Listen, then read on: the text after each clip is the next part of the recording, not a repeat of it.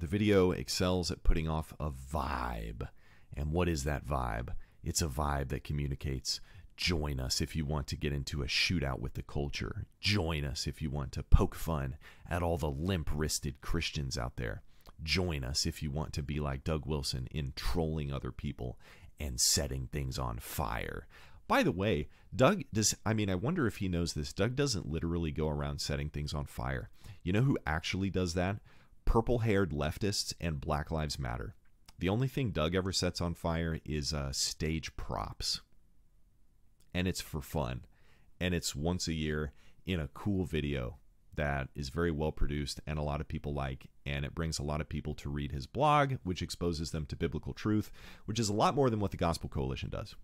But at least the Gospel Coalition doesn't produce these videos where somebody is burning down TikTok. At least they don't do that. What they do instead is publish good faith debates where they encourage people to believe in things like critical race theory and why abortion is okay and why you shouldn't have guns and so on.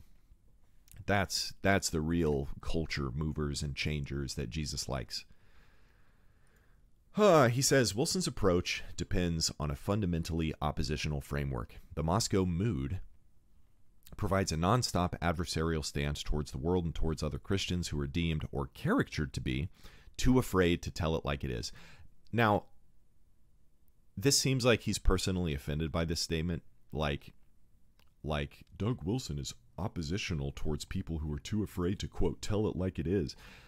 Kevin DeYoung, in his Evangelical Elite podcast that I listen to, I just listened to part of this one podcast, and he came out directly and said, like I said earlier, that, if people just tell it like it is all the time, they can't build anything. So we can't tell it like it is. We have to conceal our true thoughts. We have to appease people. He literally did use the word appease. So like Kevin DeYoung is like pure Big Eva. He's a goon.